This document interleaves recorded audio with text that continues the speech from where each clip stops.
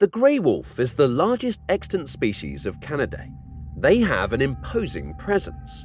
Highly intelligent and social, they work together to bring down their prey using stealth and stamina during their hunts. They stand 85 centimeters, 33 inches at the shoulder, and weigh an average of 40 kilograms, 88 pounds. They have been intertwined with folklore for centuries, and while most people in the past feared them, some societies respected them. However, they were driven to extinction in many parts of the world, largely in an attempt to protect livestock and people from continual attacks. Today, grey wolves are widespread across Eurasia and the North American continent, but this range is about a third of its historical range. Here we ask the question, why are there no wolves in the United Kingdom? Wolves thrived in the UK after the last ice age, around 10,000 to 12,000 years ago. They crossed the land bridge connecting the UK to the rest of Europe. They followed the migrating herds of deer, elk, boar, and other grazing animals and proliferated throughout the British Isles. They quickly became established far and wide and became the apex predator, living alongside the likes of brown bears and lynxes. As the Ice Age came to an end and the ice melted, raising the sea levels, the land bridge was submerged, effectively isolating the United Kingdom from the rest of Europe. The animals that had made it to Britain were now trapped on the island. They dominated the landscape, but with only a relatively small area to call home, there was nowhere to run to if their species felt the pressures of human settlements and changing climates. Unlike other species, the grey wolves didn't seem to succumb to the phenomenon of island dwarfism, and instead were thought to be as large as the Arctic wolves of today. They survived by hunting plentiful species of mammals such as deer, cow-like aurochs, bison, and sager antelope. But with the species being so successful and their numbers growing, they soon caused problems for the British people. There was conflict and lots of it. Wolves were once so numerous in the UK that shepherds found it impossible to protect their livestock. To control their numbers and protect people's livelihoods, wolf hunting was introduced between January and March each year from around AD 950. This was during cubbing season and therefore provided the best fur, as well as reducing greater numbers by targeting the mothers and indirectly their defenseless young. The wolves were particularly vulnerable during this time of year, and hundreds were killed each year, but the persecution continued. During Norman times, between 1066 and 1154, servants were instructed to hunt wolves on their master's land. They were specifically employed as wolf hunters. There were no restrictions on hunting wolves at that time, although more often traps were used instead of actual hunting techniques. Some common people were awarded land if they promised to rid it of wolves. This was a condition they had to abide by as landowners. Others were ordered to destroy woodland, either by coppicing it or burning it to the ground to drive out the predators. In 1281, Edward I ordered the extermination of all wolves in England. The relentless killing of these once dominant species was taking its toll on their populations, but they were continually seen as a threat. Even as their numbers began dwindling, they were hunted. They were such a menace to travelers that special houses called spittals were erected along the main highways for people to seek safety from wolves if they came across them. In Scotland, the predators so frequently dug up graves that people began burying their dead on the Scottish island of Handa.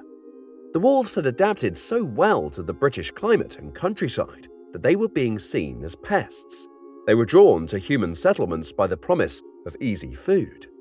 Despite the nuisance of these animals, there is evidence that people tried to domesticate them, using them for protection and to help during hunts. However, it seems that wolves were not tolerated by people, and despite efforts to tame them and make use of their abundance, they were instead driven to extinction.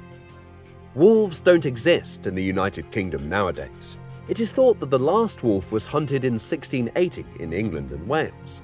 The exact timing of their extinction has been debated, however, as some say that it was earlier than the 1600s. Either way, they seem to have survived longer in Scotland. Some reports of wolf sightings in Scotland occurred as late as 1888, even though less than 15% of Britain was now covered in woodland.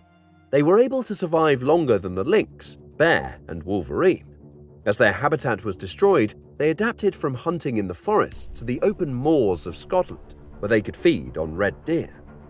Just like in the modern era, the wolves became wary of humans after the centuries of persecution they suffered at their hands. They sought refuge in Scotland for a short time, but even this population couldn't avoid the relentless hunters forever. The expansion of farming habitats was at odds with the wolf's existence, and in the end, it was a combination of deforestation and active hunting that led to their demise.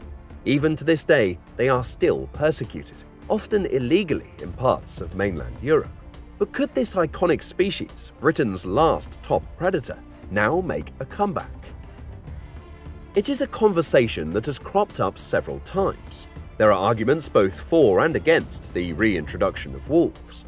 Conservationists in the UK have reintroduced the beaver to its waterways, mostly successfully, and other endangered animals like the water vole have made a comeback thanks to such conservation efforts.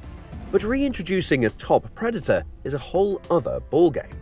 Although wolves have been successfully reintroduced to other places across the globe, perhaps most notably in Yellowstone National Park in 1995, the attitudes of the British towards them may prove challenging for any introduction into the UK. They are viewed in a negative light, bloodthirsty, dangerous animals that prey on livestock and pose a threat to people. The negative views of wolves are deeply ingrained in the British people. Researchers have long recognized that attitudes towards animals are one of, if not the most important factors to consider in any reintroduction efforts. Not only that, but the grey wolves have been absent from the landscape for so long that they may have serious effects on the established ecosystem. They could decimate wild deer populations, which could have a knock-on effect on the vegetation and deer habitats, something that would be felt throughout the food web. What's worse, in today's Britain, where wild landscapes are far fewer than they were 1,000 years ago, free-roaming wolves would likely come into contact with people again. Once they learned that livestock were easy targets, there was no guarantee that history would repeat itself, and they would start preying on livestock once again. This would certainly be met with the same intolerance as it was hundreds of years ago. If they were reintroduced, their population would have to be controlled, either through culls or through physically fencing them off from roaming completely free. But the people of Britain are unlikely to be ready for the introduction of such a species. With no dangerous animals in the UK these days, people would have to be educated about walking in wolf country and the safety precautions they would need to take. There is a project called Bearwood, which was founded in 2019. A small patch of ancient UK woodland the size of 6 soccer pitches has been sealed off. In it, 4 European brown bears, 5 wolves, 2 Eurasian lynx, and 2 wolverines have been released. Although this isn't the reintroduction of these locally extinct species, it offers visitors the chance to see what wild Britain would have looked like 1,000 years ago.